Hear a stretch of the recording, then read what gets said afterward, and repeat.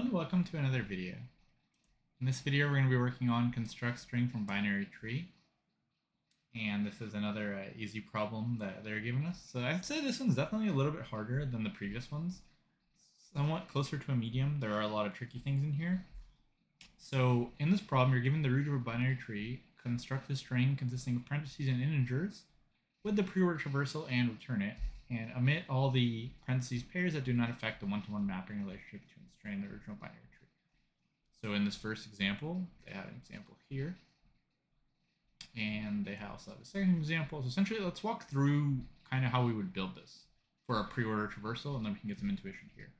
So you basically start at the first node, and in your string, let's just have our string, we put in the first node. Then for a pre-word traversal, remember it is root. Write this down. So root, left, right. So we checked our root. Now we need to go left. Now over here. Now the other thing, notice that because 2 is a left child of 1, we have an open parenthesis symbolizing that 2 is a left child of 1. So whenever we have a node and a left child, we'll have it in parentheses. So we'll put in a 2 here.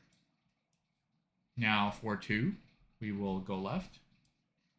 And because 4 is a left child of 2, we will put that in parentheses. Now, 4 doesn't have any children, so we don't need to have open and close parentheses because we just know that if it doesn't have any children, it's the same thing as not having any parentheses, right? Because if 4 has nothing after it, that means we know it doesn't have any children. So for 4, we're done. Then we go back up to the 2, right? So for 4, we're done, so we can close this up. Now, for the right child, we don't need an extra set of parentheses here because this is redundant, right? So if you have 2, 4, that means that 4 is the left child of 2. And I'm going to show how this works the other way. So we don't need this extra set of parentheses. So if we have a left child and no right child, we don't need it. So then we return back up to 1, and this needs to close. Then we go to the right side for 1. So now this whole left section for 1 is done.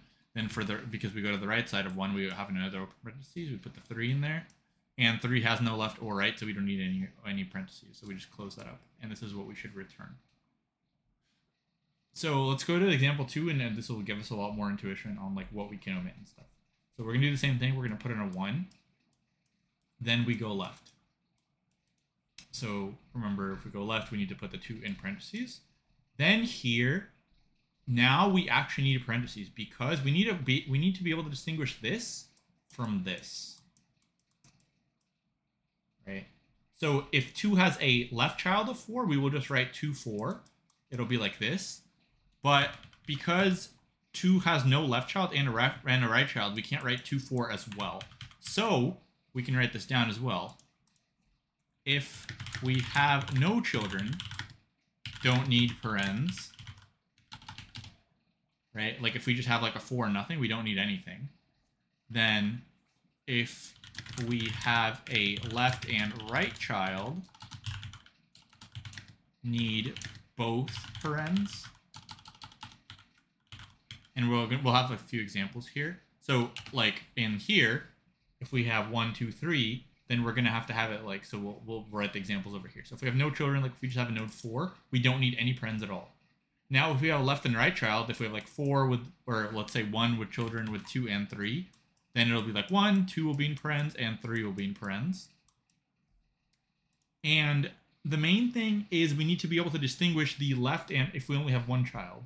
So we can need to write this down. So if we have only 1 child and it's left, then need 1 set of parens. So let's actually move this over here.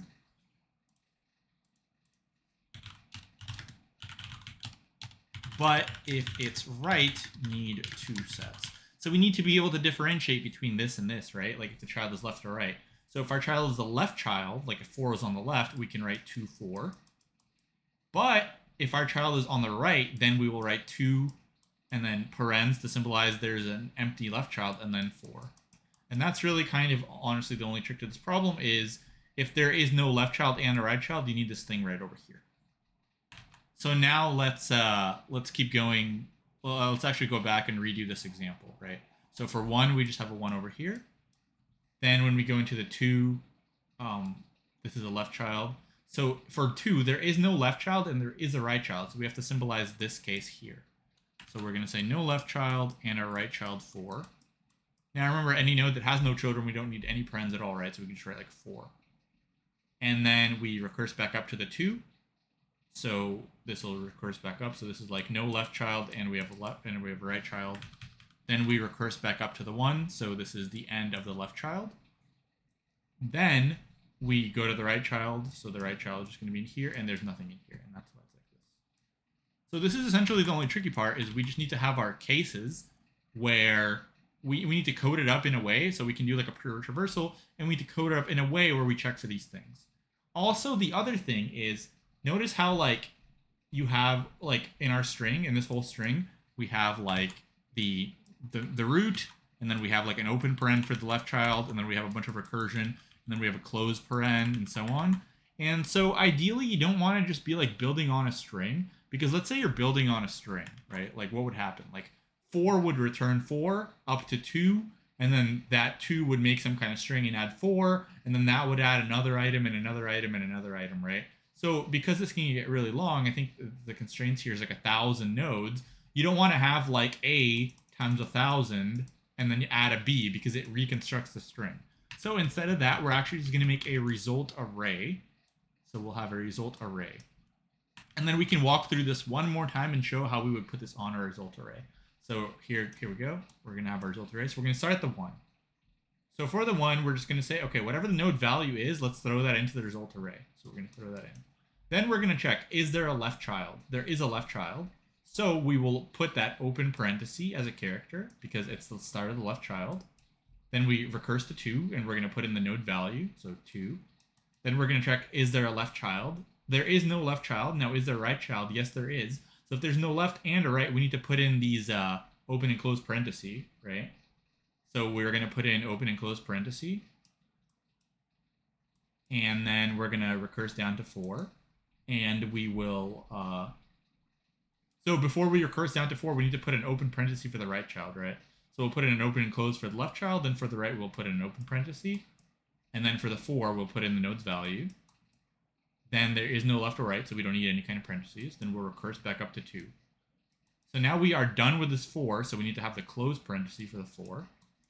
Then we are done with the 2, so we need the closed parenthesis for the 2 to go up to the 1, right? To be the matching one for here. So we have a close here. Then we do the right child for 1, so we're going to put in a open parenthesis for the right child, recurse to 3, put in the 3 value, then recurse back up to the 1 and put in the closed parenthesis here. So now if we combine this entire string, let's see what we get. We get 1, open parenthesis 2, like this, 4, close this. And that should be correct. Yeah. So that's kind of how we're going to do. We're just going to have a traversal with a bunch of if statements, and then those if statements will tell us like what we need to add. And then at the end, finally, when we traverse all the way, we will just have this result array and we can just join it up. So that way we're only adding one element at a time and our string additions are efficient instead of adding one element to a string of like 1,000 elements, because strings are immutable in Python, so you have to rebuild it. If you're using language with strings that are mutable, you can just add the letter. But in most languages, they are not mutable, so you want to use an array instead and just do this efficient building. So let's code that up. So we're going to have this result. And we're going to have a traverse function. And we're going to add the value, but we want to add the value as a string because we can't join integers. So we're going to take the value, convert it to a string, and add it. Now we want to check if there's a right node before even checking the left node, right? Because if there is a right node, then if there is a left node or there is no left node, it doesn't matter. We're going to have this like open close parenthesis thing. Like if we have a node and there is no left node, let's say, it'll look like this, and then the right node. And if there is a left node, it'll have some values like this. But either way, these left parentheses will exist. So that's why we want to check for the right node first. So we'll say if node.right, we can append the open parenthesis for the left node. Then we can check if there is a left node. So if node.left, let's recurse. Otherwise, either way, we need to have this closed parenthesis for the left node, because even if it's not there, we still need to have the 2 parentheses symbolizing that our node is the right node, not the left. So we will append the close parenthesis for the left node. So we need to append the close parenthesis for the left node and the open parenthesis for the right node. And because we're joining this up, we can just do this in one operation. So we can just append something like this. So this is the close parenthesis for the left node, open parenthesis for the right node. Whoops, wrong way. You can also write this in two different lines. You can append this one, then you can append this one, but we're just going to do it this way. Now we want to recurse right. Then finally, we want to have the close parenthesis for the right node. Okay. Otherwise, we just need to check if we have a left node, right? So if we have a right node, we can do all this. But if we have a left node and no right node, then we can just do the left node recursion, and then that's it. And then if it's not any of these two, then we don't need to add any parentheses because the node has no children. So the reason we need to check for the left node as well, because what if it has a left node and no right node? This is not going to work. So you're going to need to check here. There's probably like a better way of doing this, but this also works. So if we have a left node, then we need to have, we basically just need to copy this line of code and this line of code and a close parenthesis.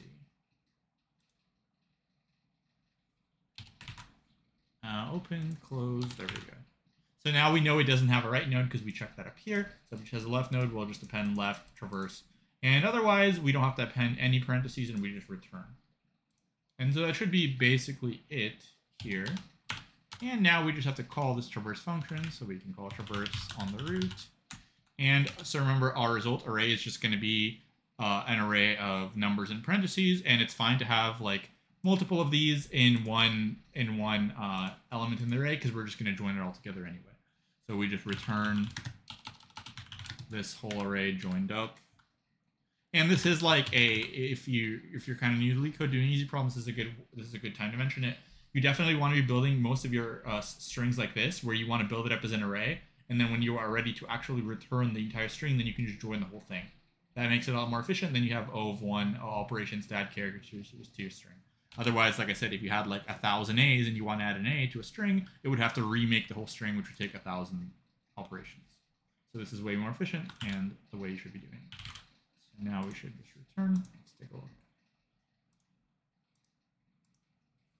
And there we go. And this is all as usual all over the place. So these like super easy problems, or not super easy, but just like super fast problems, the what's it called, constraints are all over the place.